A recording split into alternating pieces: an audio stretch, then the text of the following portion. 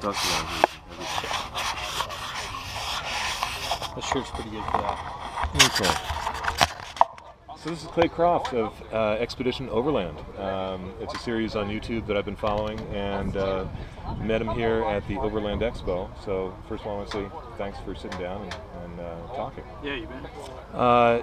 So Expedition Overland, this was your idea, your baby, brainchild. Yep. And what is it about this kind of travel that really suits you, that you like?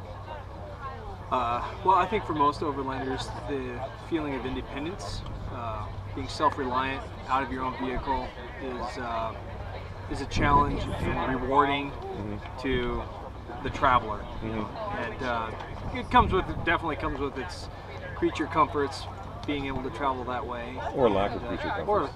Well, let's be honest, this is glamping.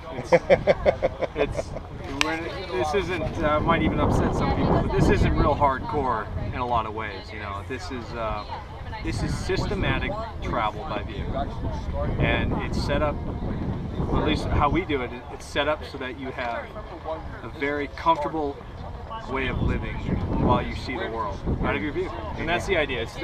You're there to see the world, not necessarily go wheeling every day. Well, let's talk a little bit about the team, because I imagine you've got different skills with a group of people. Did you kind of break down into different roles?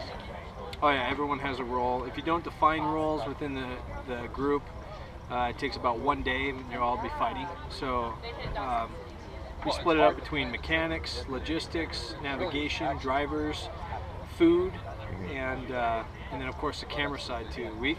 Everybody on our team has two roles. One is on the production side and one is on the expedition side.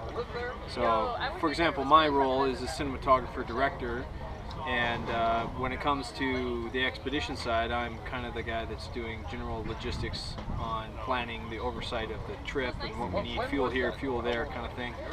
And then another guy will be helping just set up cameras for a guy, but he's mostly worried about making sure that the vehicles are running and being taken care of while we're out.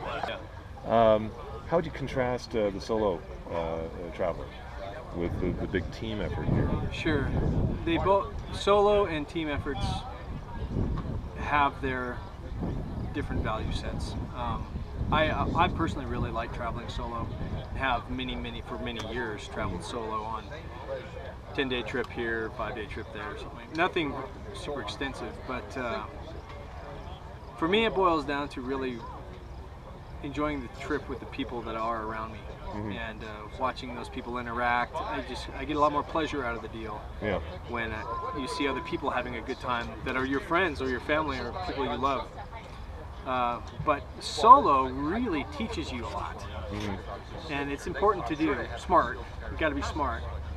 Don't just run out there. But I think being solo teaches you confidence that you can't get traveling with a group all the time, because you got to make every decision yourself.